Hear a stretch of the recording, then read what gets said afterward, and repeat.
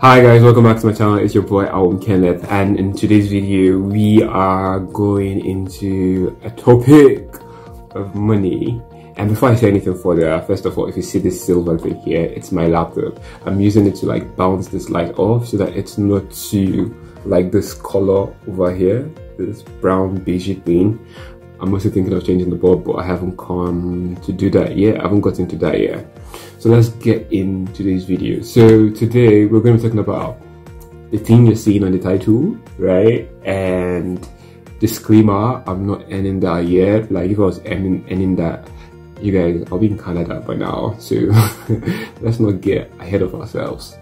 But this video is basically to tell you what you can do or see what I'm planning to do currently to end that.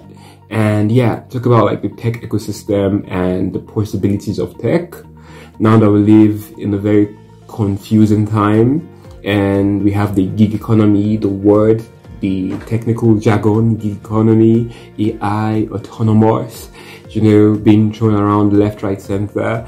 And to be honest, just only a few people are aware of this migration into the second industrial.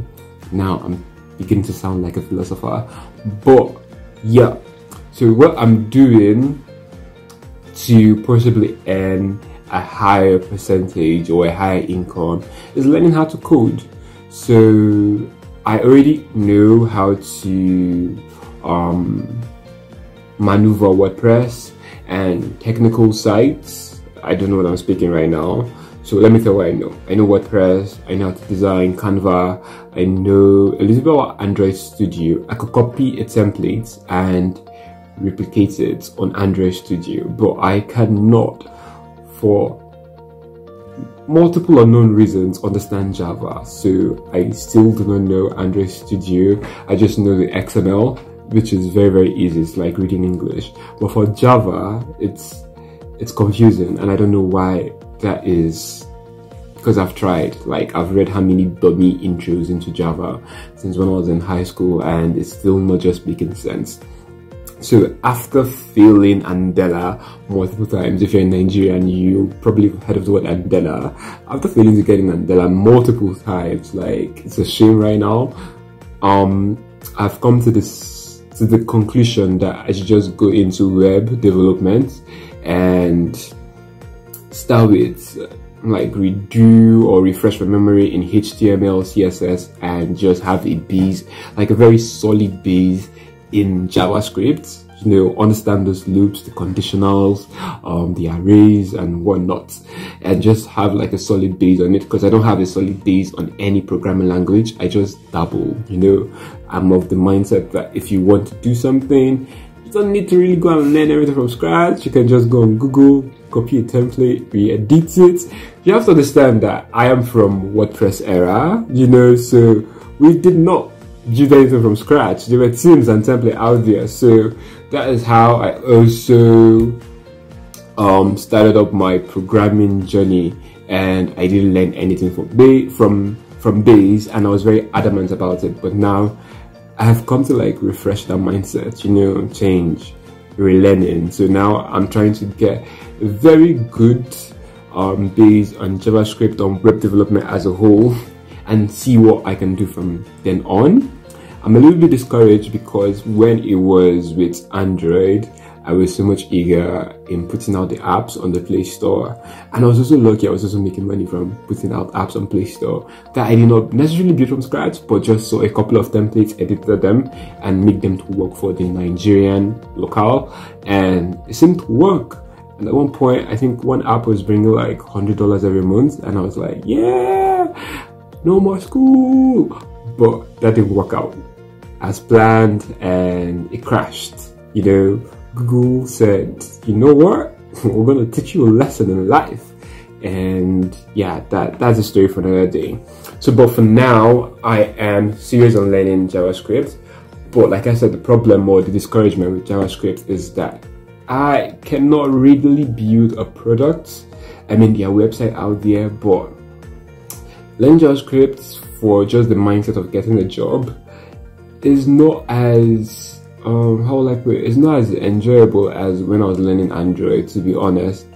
But it doesn't help when you go on Twitter everyday, tech Twitter, and you keep on seeing statistics of $59,000, $60,000 something, $100,000 per year. And mind you, those high amounts are what is being paid to like senior dev, not junior dev. As a junior dev, you might just end up, especially if you're Nigerian, you might just end up making anywhere around $6,000 per year to like $12,000 per year averagely. It's not bad. Honestly, it's not bad. I mean, $1,000 right now is almost 400,000 naira, 400,000 naira plus times 10, 4 million, 4.8 million in a year. Not really bad, but still, yeah, nonetheless encouraging. But just learning JavaScript to get a job is not really as entertaining, but it is what that will give you, it's what's going to give you the higher opportunity to earn a better, significant, above Nigerian average income. And yeah, that's what I'm doing right now.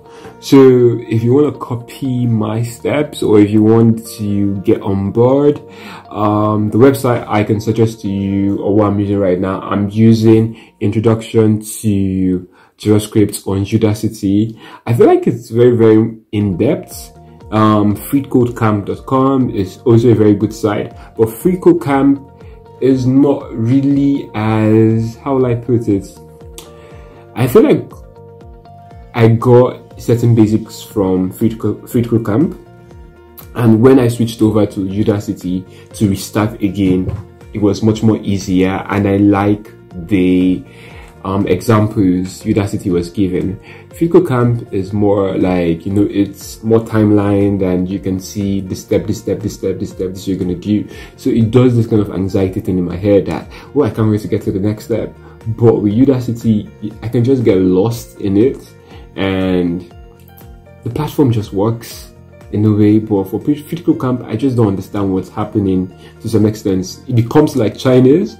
Like for the HTML and CSS, it was fantastic, sweet, enjoyable. But when you get past Introduction to JavaScript and freecodecamp, it starts looking like Chinese, especially when you come to arrays and you now bring in splice and splits and all those technical jargons into it. It becomes quite tedious, to be honest, to maintain focus with freecodecamp. Hence, I started looking for a different platform to learn more, and I started with Udacity. So yeah, if you are interested in web development, or you see it as something that entices you, you could check out Introduction to JavaScript on Udacity or freecodecamp.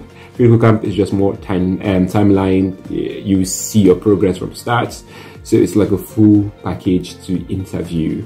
But Introduction to JavaScript will be limited after you pass lesson 7, and you need to pay for like the nano degree course, which I do not intend on paying for now, because it's expensive.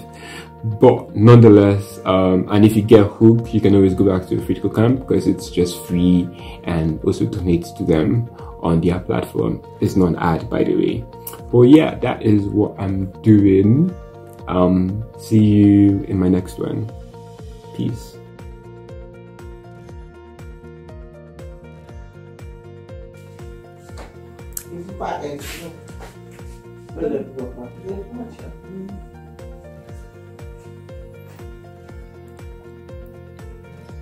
Yo people, okay, do I need to look at my laptop? I do not know. Excuse me.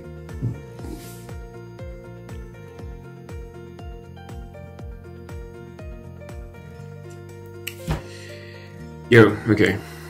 Hi guys, welcome back to my channel. It's your boy, Kenneth, and if you're back here, we are big on consistency.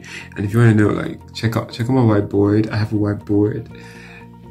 It's not for me though. I'm just colonizing it at this point. But you can see read, you can see like JavaScript, you can see like YouTube.